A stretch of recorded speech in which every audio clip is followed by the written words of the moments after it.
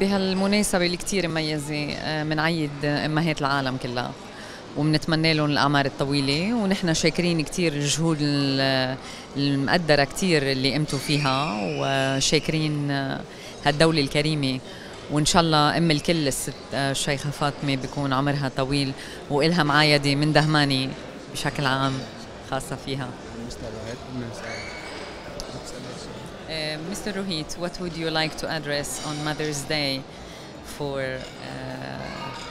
the UAE and for all of the present? I think as Dhamani, when we are living in UAE, all the time we think where is the things which connect us to this nation.